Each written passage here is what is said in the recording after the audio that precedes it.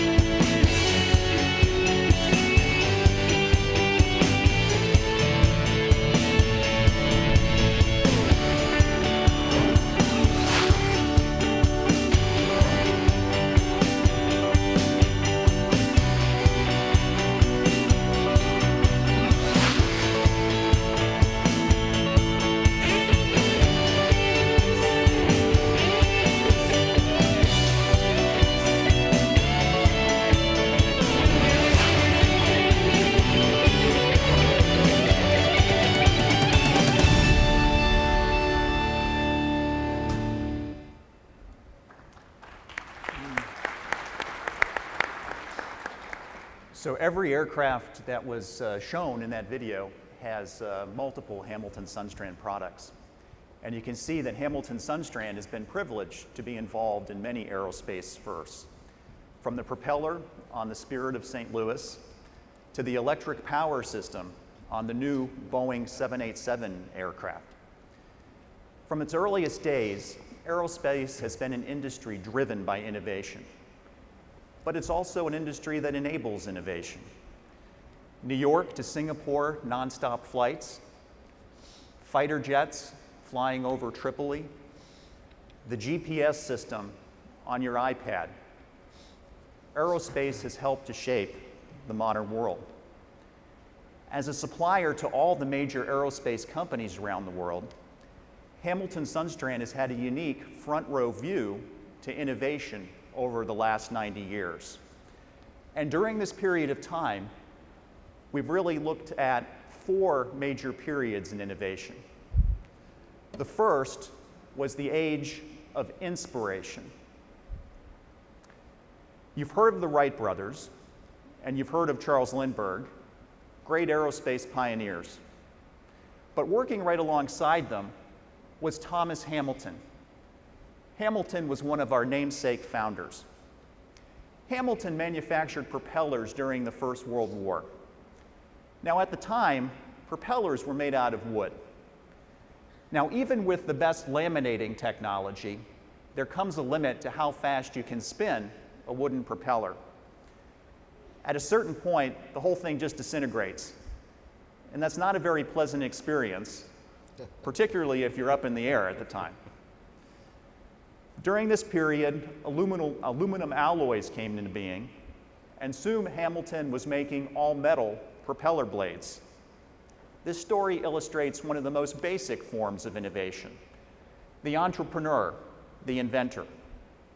During this period of time, innovation was driven by inspiration. Many people believe that's how innovation always happens, that there's a eureka moment.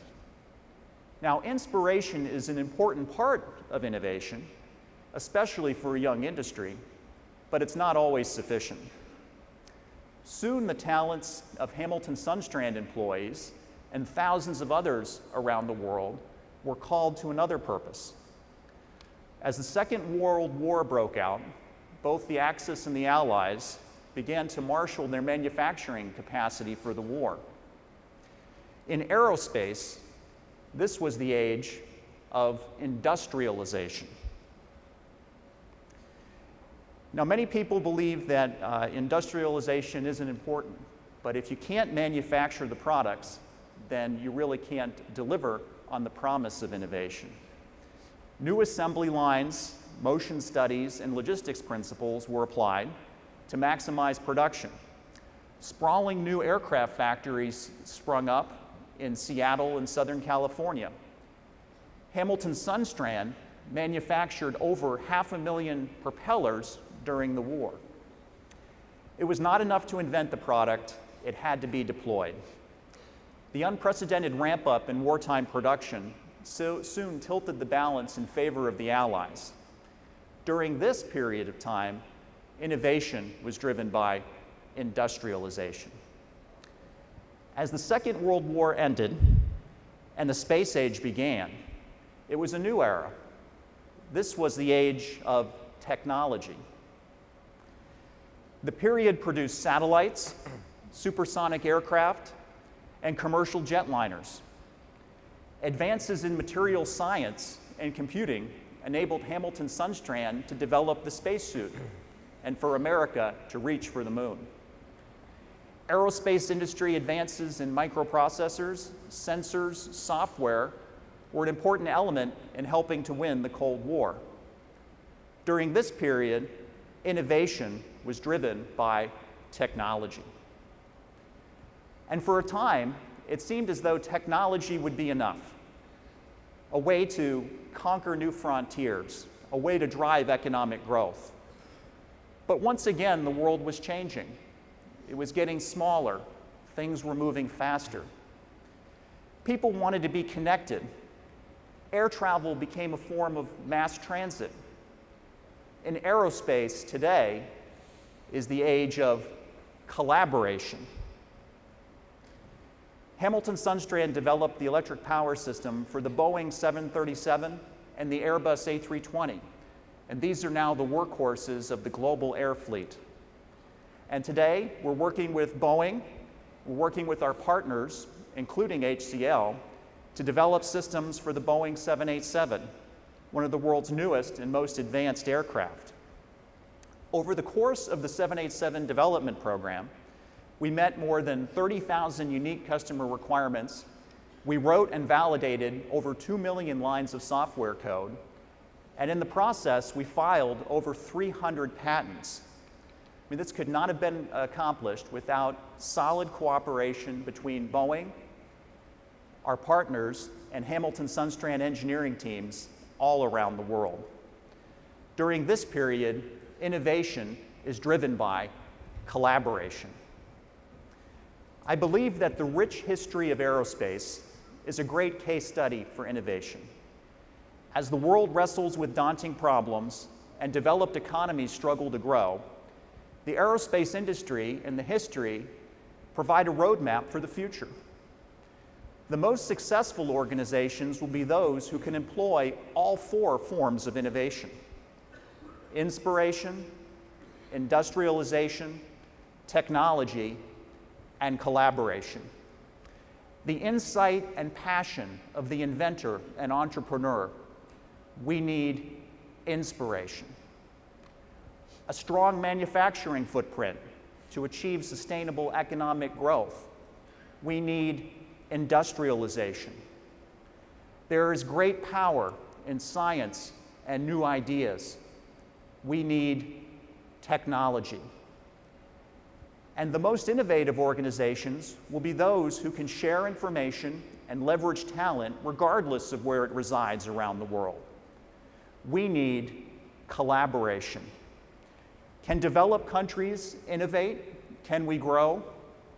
I'm optimistic for the future, particularly in the aerospace industry. We can solve our daunting problems and we can drive economic growth as long as we continue to foster inspiration, industrialization, technology, and collaboration. I see United Technologies and Hamilton Sundstrand pushing ahead on all 4 fronts every day, and I see it throughout the aerospace industry. In aerospace, we will continue to take on new challenges and seek out new frontiers. We will continue to bring people closer together, and we will continue to drive innovation all around the world. Thank you very much.